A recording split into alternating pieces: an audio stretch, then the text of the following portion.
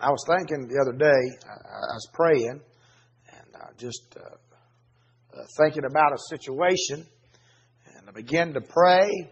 And you know, sometimes when we look at things through the eyes of man, it looks so impossible and so great that we think that it can never, ever be accomplished.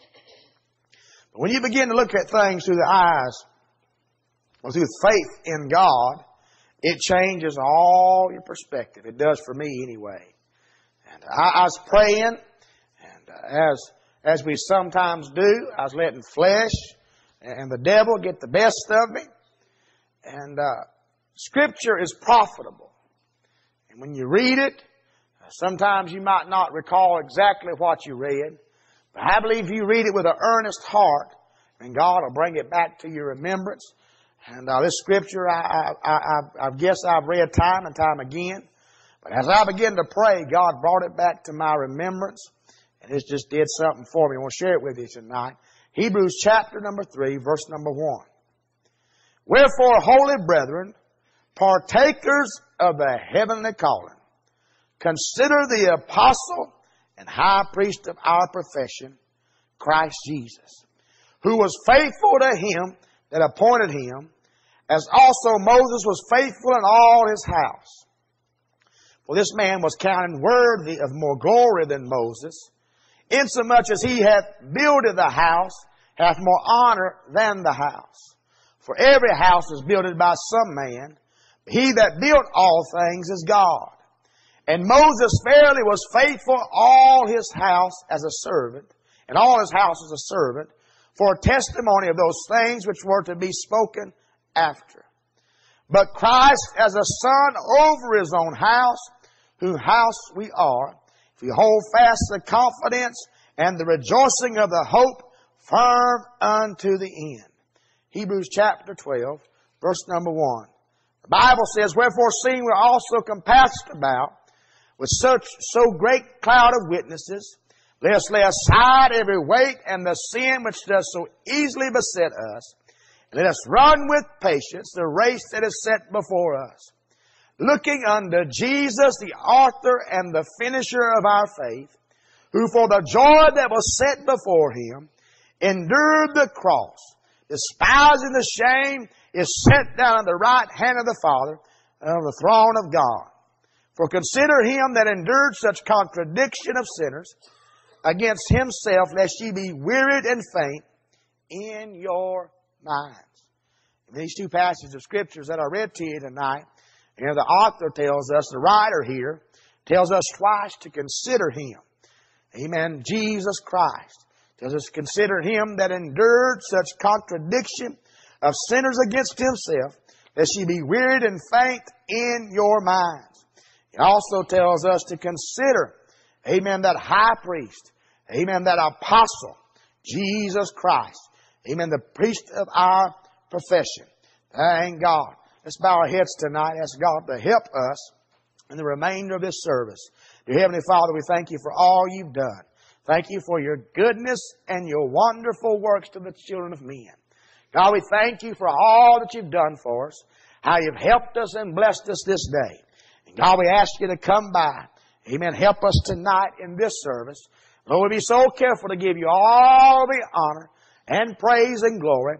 We thank you for all that you've done for us. It's in your wonderful name we pray.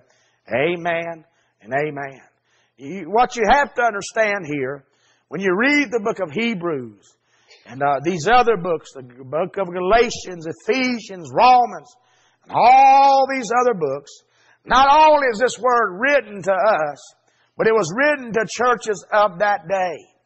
And the writers here are writing to churches that are infants.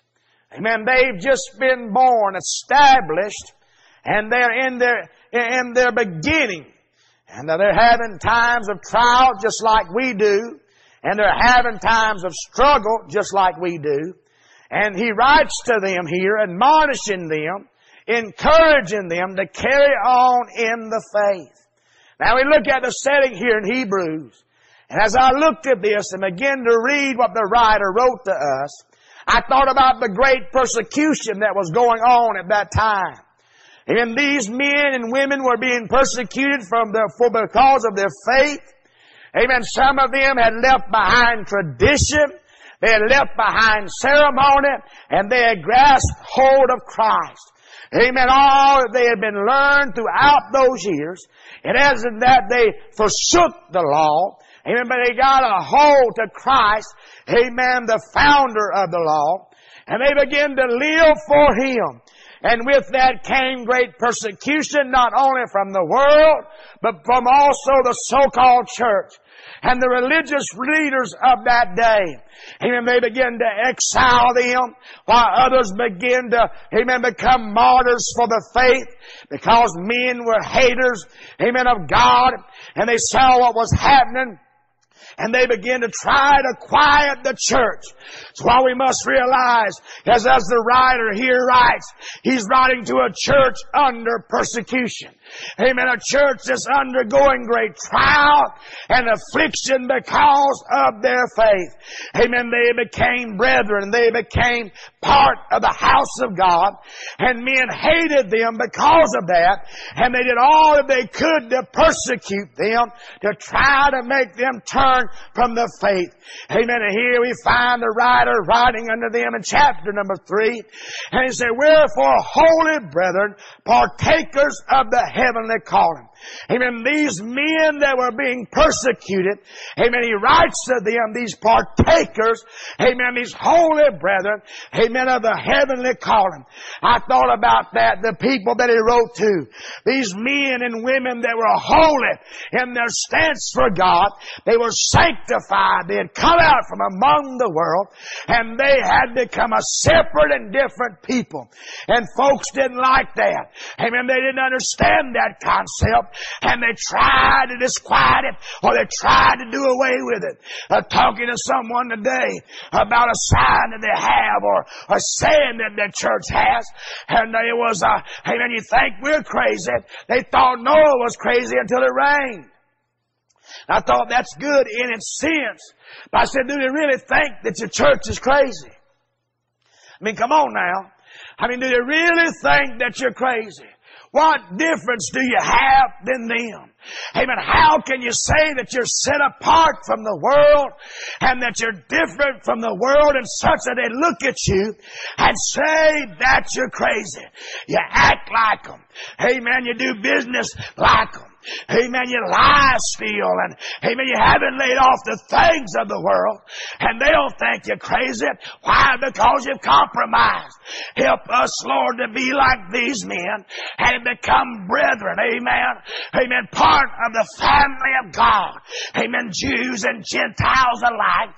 Amen. Grafted into that heavenly family. Amen. Sons adopted. Amen. By the Father. Amen. God Himself. I'm glad tonight that we have that spirit of adoption, and that we too have been grafted in and become part of that holy, amen, brotherhood as children and amen of God. Amen. He begins to write to these holy brethren, and not only that, he says that are partakers of that heavenly calling. Amen. Those that have got their eyes focused, amen, on that calling from above. Amen. Those that have been called out. Amen. Those that have got their mind on the gospel. Amen. Those, amen, that have, one man I read after said, have that tuck from a heavenly world. Amen. Calling them out from among the sinner. Amen. Calling them out from the rambles of the world and calling them to high ground. I'm glad tonight that heaven still calls. I'm glad tonight that He still tugs on our heartstring. Amen. Helps us to realize that there is a better place and a better home after a while. Amen. Was it not Paul that wrote unto us and said, if we have hope in this world only, we are all men most miserable. I thank God tonight that there is a high calling. Amen. There is a high power. And these men and women had came to know that they had been affected by that call on their life had caused them to separate from family and friends, that called on their life, had caused them to lay down traditions and ceremonies they had been taught since children, and grab a hold of Christ and follow Him with all their might. Amen. They laid aside the sin and the weight that so easily beset them, and they begin to run that heavenly race with patience, enduring temptation, enduring trial, they might inherit that promise of eternal life. I wonder tonight, does that heavenly calling still beckon us? I wonder tonight, do we still feel that tug on our hearts and lives?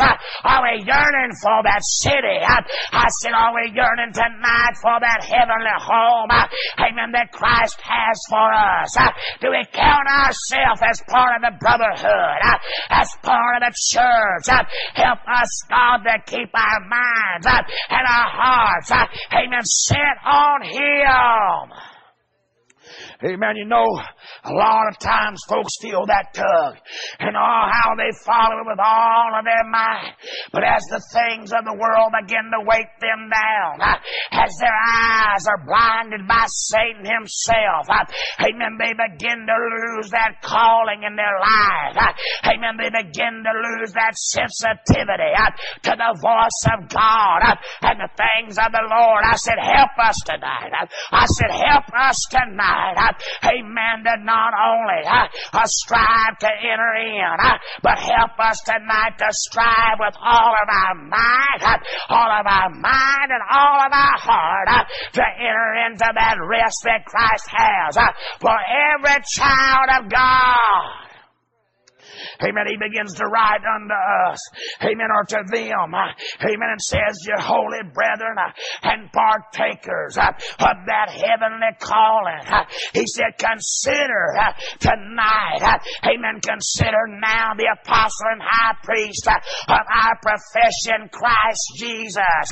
And now this is a church that's under persecution, and he's talking to the partakers of this church and those that are being under persecution. And he says, I want you to consider, amen, Christ our apostle, and not only that, but our high priest, amen, of our profession, Christ Jesus. Amen. What we must have tonight, amen, to keep that heavenly calling is a heavenly focus on Him. Amen. Tonight He tells us to ponder. He tells us to consider Christ. Amen. That's not just a dashing glance. Amen. That's not just a sideways look to check Him out just for a moment. But it says, ponder in your minds, contemplate and consider, amen, the apostle of our profession, the high priest of our profession, amen, Christ Jesus. Andrew Murray said, if you take that word, consider, and break it down in the original text, what it says is like a stargazer. Amen. Was take his looking glass and look into the stars and begin to contemplate the sky. Amen. To figure out their settings and to figure out, amen, where they are and what they are. Amen. Not just a mere glance, but a time of looking and wondering and trying to figure it out and make it all have place. And that's what we are to do tonight. Amen. I have learned when I fix my gaze on Him, when I consider how great and mighty He is, the things of this world begin to dim. Amen. Problems don't look so big. Amen. Situations don't look so impossible. When I consider Christ, amen, we are to ponder this man. Notice now it goes on to say that this man was greater than Moses, that was a servant of the house. Amen. Moses in all his right was a great man, a man that led the children of Israel out by the power of God. Amen. With a high hand and victory in their hearts. Amen. A man that led them through the wilderness. Amen. Was it Moses that received the law on Sinai? It was Moses that God worked through through for many years. But you know what had happened? Amen. The church here and other churches had got their focus on Moses. And they were looking at the Old Testament. Amen. They were all caught up in what Moses did. And they had got their eyes out of that new dispensation that was in Christ Jesus. Amen. They had got their eyes off of Him and what the writer's trying to get them to do, to realize, yeah, Moses had his fame, and yes, honor is due that man, for he was a great man, a man of God, led by God. But it says there's one greater. Amen. Moses was just a servant of the house. Amen. He was one of the ones that did the bidding of the master. He was one of the ones that were led by the master's instruction.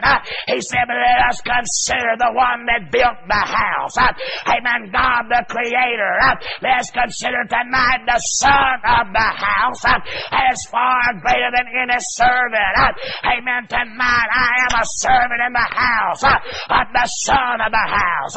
Amen. Christ Jesus, the author and the finisher of my faith. And when I consider Him, when I begin to contemplate, amen, the Bible says consider the lilies. It says consider the ravens. It tells us to consider different things. But tonight, looking unto Jesus, the author and the finisher of our faith, I tell you, I get excited when I begin to realize whom I'm serving. Amen. Who's watching over me and who's in control of my life. Amen. Hallelujah. I mean, when I begin to ponder, amen, that apostle of our profession, amen, that one that was sent from God, amen, that one, amen, that was sent on a mission. And that's what apostle is, one that's sent on a mission. Amen. Christ was sent on a mission, amen, to come and die for sinful man.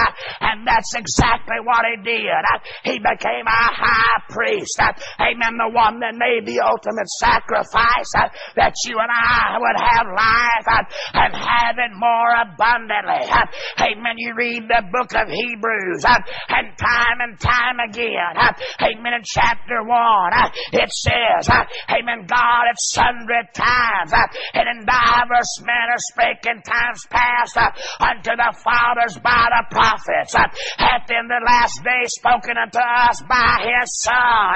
He hath appointed over all things, by whom also He made the worlds, who being the brightest of His glory, and the express image of His person, and the upholding of all things by the word of His power.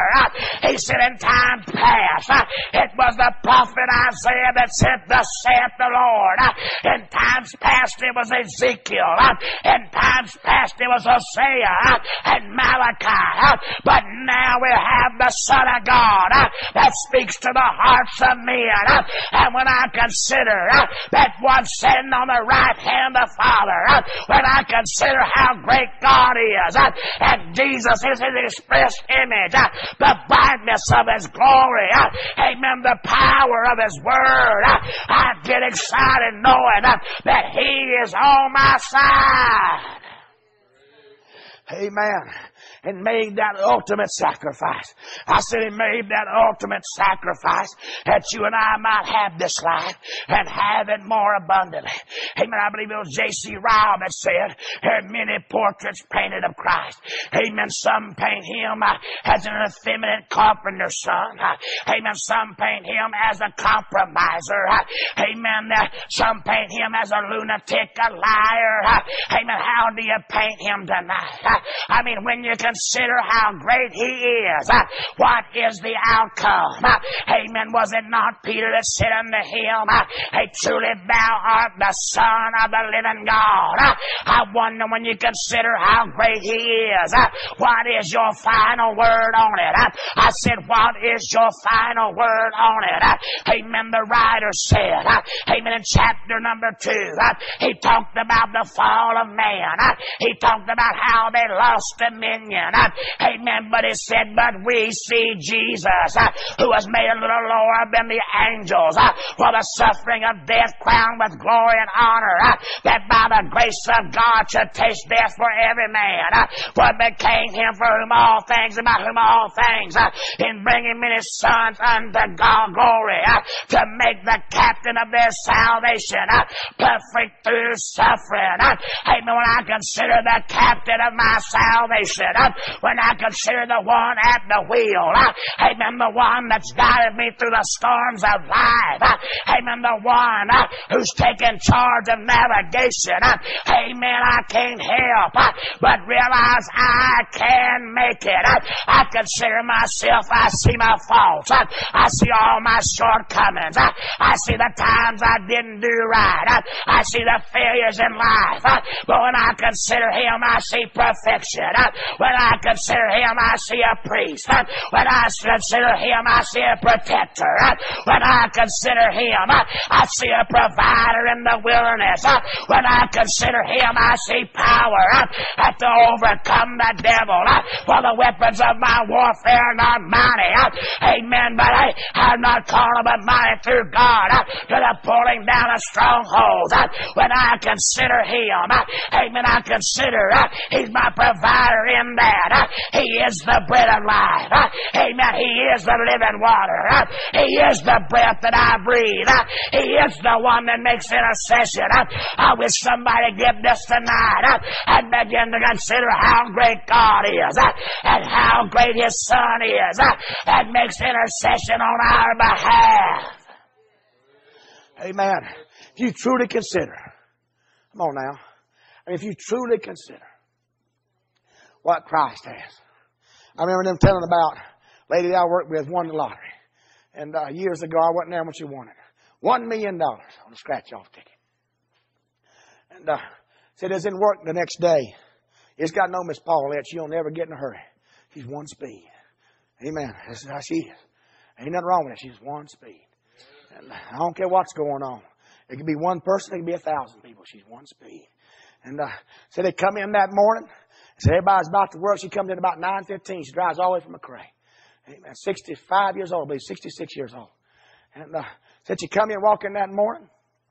Walked into the drugstore. Said she did what she normally does, and put up her stuff. She began to do the daily task. Amen.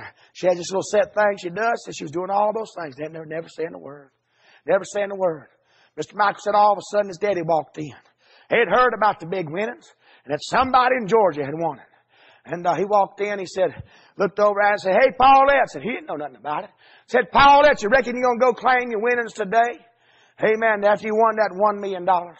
And said, she was walking behind Mr. Michael. She said, yeah, I was going to ask Michael if he'd let me off about dinner to drive to Macon and see what I could do about that.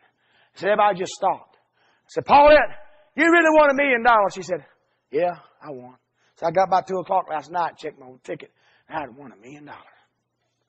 Said she never did break stride. Said never got excited, never even hardly cracked a smile. She's like that. And but Mr. Michael said, you ain't going by yourself. He called somebody, a driver all the way to Macon, said, you're going right now. And she said, when I began to consider, when I was going up there, how real this was, I was about to receive some money. So then I began to get excited. And I thought about that. And I know it's carnal. And I don't gamble. And I ain't playing the lottery.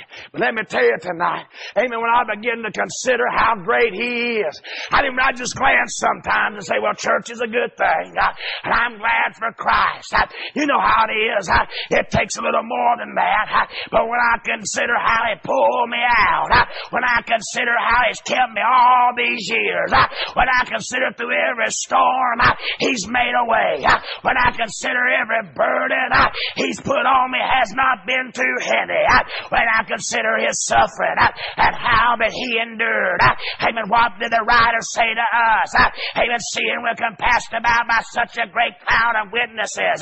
He said, went on to say, looking unto Jesus, the author and the finisher of our faith, considering how He endured, in my words, the persecution of sinners. Amen. The rivalry. Amen. amen, the adversity of men and made it through. He said, you ought not to faint and be weary. Amen. The next time you find yourself knocked down, the next time you find yourself in that mire, amen, of depression and despondency, amen, won't you look up and begin to consider Him? When you wake up in the morning, won't you tell yourself, I serve a mighty big God. I believe it will excite you. I believe it will help you to walk the day through, knowing that there's victory. When I consider Him, I consider, amen, the authority He has to speak the world into existence. Amen, the authority He has to speak peace to my storm. The authority He has over the enemy. When I think of Him, I think about His origin. Amen, who has no beginning and has no end. For in the beginning was the Word, and the Word was with God, and the Word was God. When I think about Him, I think about His love. Amen, no man has greater love than this, that He laid down His life for His friends. For God so loved the world, and He gave His only begotten Son. I know this is elementary tonight. I know it's basic knowledge, but we've got our eyes off the prize. We've got our eyes on the worldly things, on the trials of life. Won't you ponder tonight? I say, won't you consider right now how great Christ is in your life? Amen. Sometimes at work when things get where you just don't, you're stressed out, folks telling you this and doing that, I begin to think about Him. How great He is. How He knows. What's that song? He knows.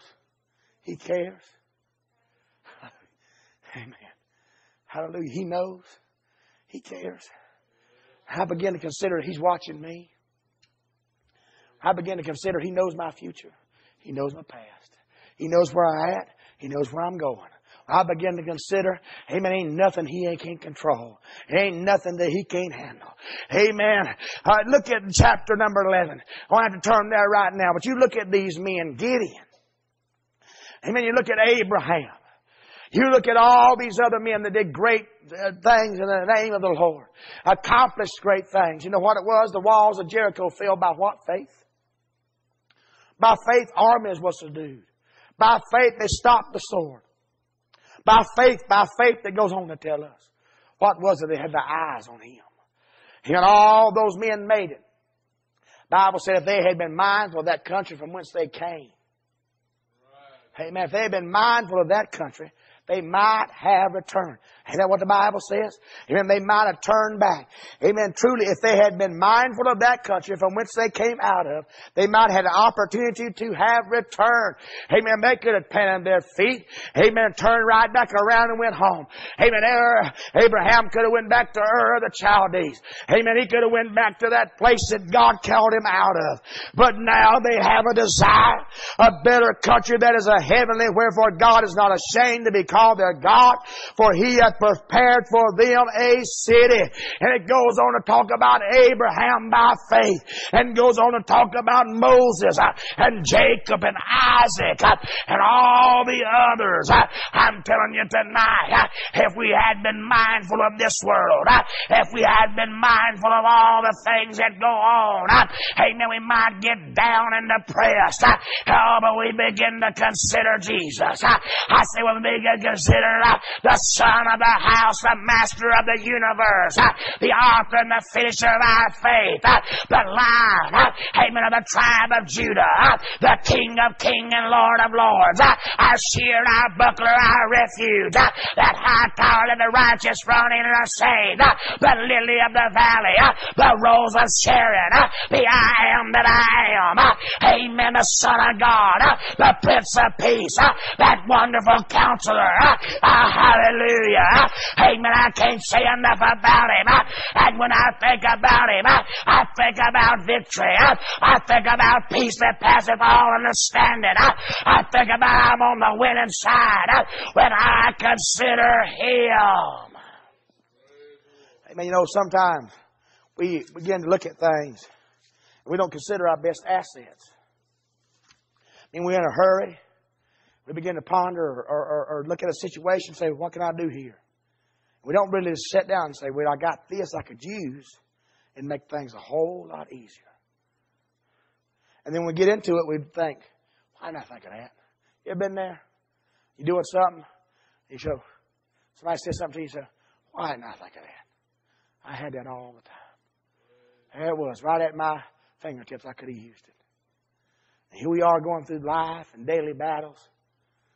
Amen. The writer says, consider Him in the midst of persecution. In the midst of all the trials going on. Won't you contemplate? Won't you ponder on Christ? Amen. Won't you ponder on Him? How beautiful. How great. How great Thou art. Amen. I said, how great Thou art. I mean, sometimes I'll be riding down the road, that song comes to my mind. And angels bow before Him. Heaven and earth adore Him. What a mighty God. I said, what a mighty God. You know, if we're not careful, and I'm closing, we'll let things just weight us down. And we just get so bogged down and just, oh, this is just too much. It's all this is happening. Somebody said this. Somebody said that. When I consider what He endured and how He made it. And because He made it, I can make it. Amen. Amen. I feel encouraged in my heart. I said, I feel encouraged in my heart. Stand to your feet with us tonight.